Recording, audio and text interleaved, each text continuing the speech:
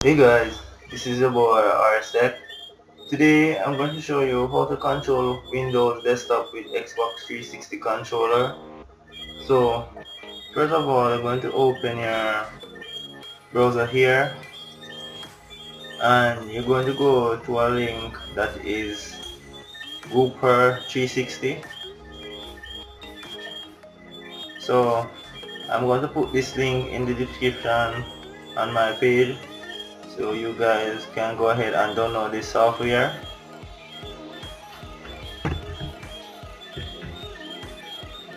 So here now guys, you're just going to go ahead and scroll down and you will see download there. So you go ahead and download the top one there, goofer.exe.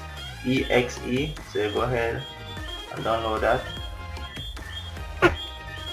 So after that is download now guys, you're going to go ahead and run this software.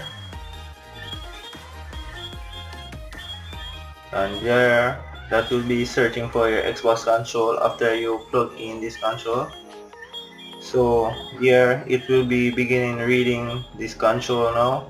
So now you can go ahead and use your control. So there you see me using my control here now.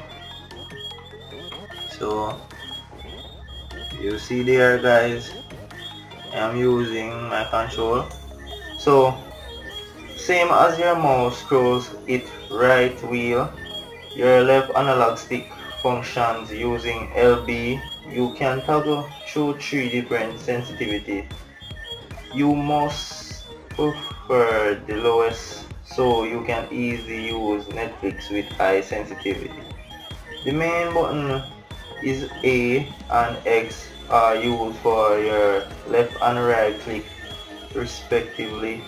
B is bound to enter for some reason and assume Y for back button, which is not appointed till yet. It would be interesting if Y and B are designed as back and forward mouse button respectively. So thank you guys for watching this video. Please dare to like and subscribe for more, and I will catch you in the next video.